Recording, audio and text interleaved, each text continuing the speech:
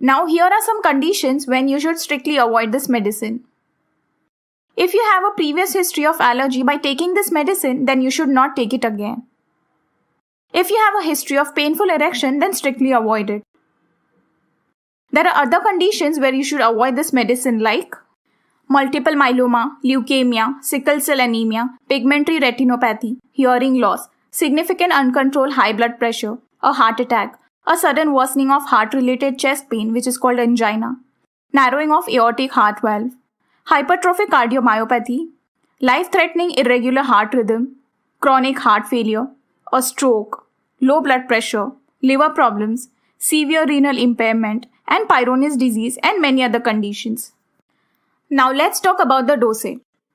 The daily dose is different for erectile dysfunction, benign prostatic enlargement, and pulmonary hypertension. The usual dose for ED is 10 mg